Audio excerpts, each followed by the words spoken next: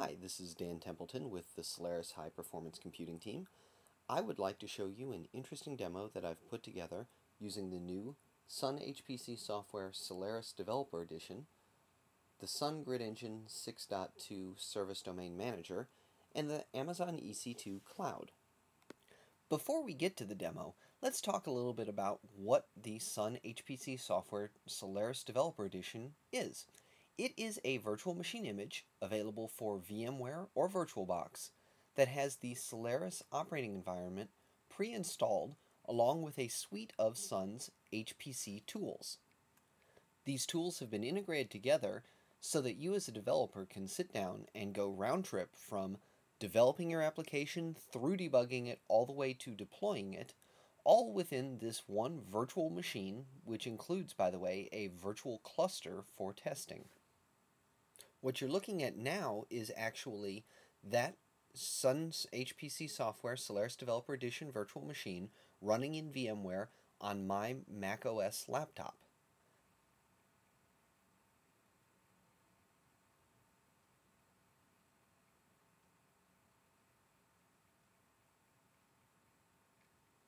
Let's go ahead and start up Studio by double-clicking on the Studio icon, conveniently provided right here on the desktop.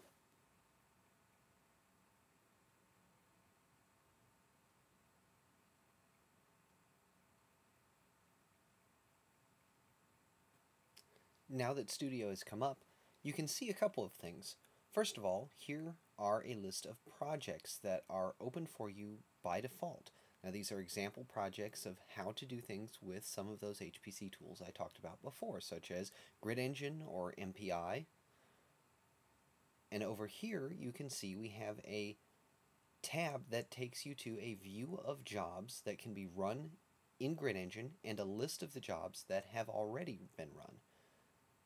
Now if we go over here and right-click on this Grid Engine project, we'll get a pop-up menu, and from that pop-up menu there is a Grid Engine option, and from that submenu we could actually launch this project as a job.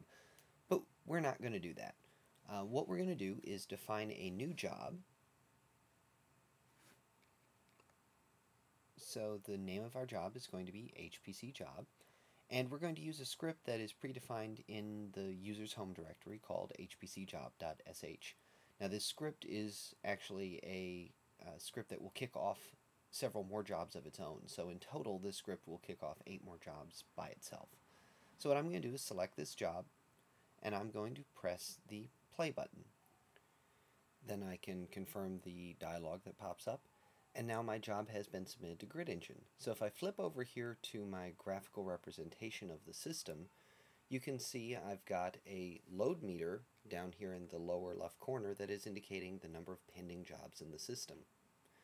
I also have a cluster of machines, and on each machine is a little indicator that shows whether a job is running there or not. Now in the middle is the Service Domain Manager, which is represented as a power plug because it is the power outlet for your cluster. Now you can see what's happened while I've been talking is the Service Domain Manager has recognized that the load on Grid Engine was too high. So it took machines out of this spare pool of lab machines and moved them over into Sun Grid Engine. Now this is actually happening. Now if I go back over here to Studio and submit another set of jobs so I make sure things get good and loaded, we'll see what happens next. So at this point, my spare pool is exhausted. I have no more machines that I can contribute. And now you can see that job kicked off its 8 sub-jobs, and I've got a high load on my system. Well, spare pool is empty. What do? Service Domain Manager is going to go out to the Amazon EC2 Cloud and automatically provision a machine to bring it into the cluster. And you can see as soon as the machine comes in, it receives a job to execute. Now because the load is still high, we're going to bring in a second machine from the cloud to attempt to resolve this high load. Now you can see that the jobs are slowly being executed by these machines. Each time one of those little indicators drops and goes back up, that's a job finishing and a new one being scheduled. And you can see every time that happens, the load meter goes down a little. And as the load meter drops, the need for resources drops, and so you won't see any more resources being added to this cluster from the Amazon EC2 cloud. Now, you can see we've reached zero load at this point. There's no more pending jobs. So what's going to happen is the service domain manager will take the resources that are now idle and give them back to where they came from. We don't want the Amazon EC2 hosts hanging around forever.